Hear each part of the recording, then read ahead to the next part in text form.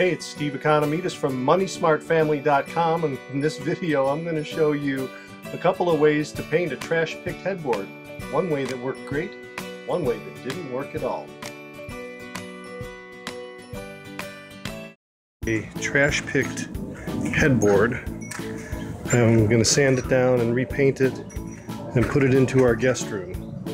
And that's really pretty. It's maple, but it's been spray painted and hand painted, and we'll see how it turns out. First step was to sand down the headboard. I didn't want to take it down to raw wood. I used 220 grit sandpaper to give the paint a little bit of tooth, but also to take down the blobs of paint from the painting of the words. Then I started sanding down the turquoise side, and that side had been painted with a brush, and so it was pretty thick, and there were brush strokes and things I had to get down. But with the 220 grit sandpaper and a little bit of time, I was able to smooth it out. Then it was time to do the inside portion, the big portion of the headboard, and there were two where there were blobs of paint, but the 220 grit sandpaper worked really good. And it took about 2 hours of sanding to get both sides prepped for paint. Then I pulled out a can of paint that we'd been given. We were trying to minimize our costs and see what we could do without spending any money. Now, we could have spray painted. That would have been real easy. Instead, we chose to use this Disney paint that we've been given.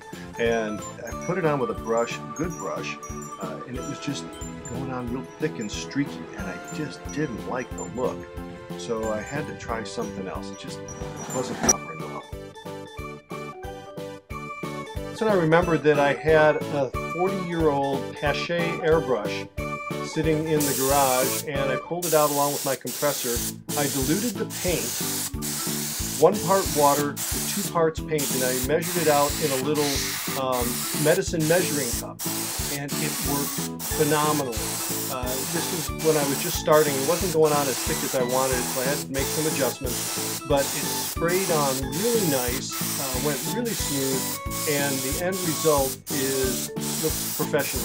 This is acrylic paint, and one of the problems I ran into is if I left the airbrush sit, the acrylic paint dried inside the airbrush, and I had to take it apart and clean the nozzle.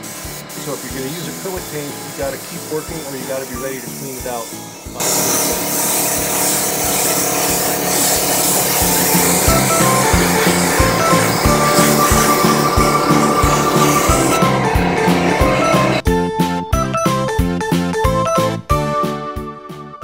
So there's the finished headboard. Looks like it's factory painted. It is so smooth and beautiful, and I'll show you in a second what it looks like in the room. It's another view of it.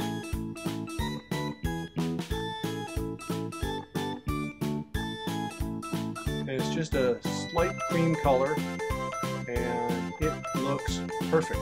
From trash picked to a beautiful room in about 5 hours. It's a great project.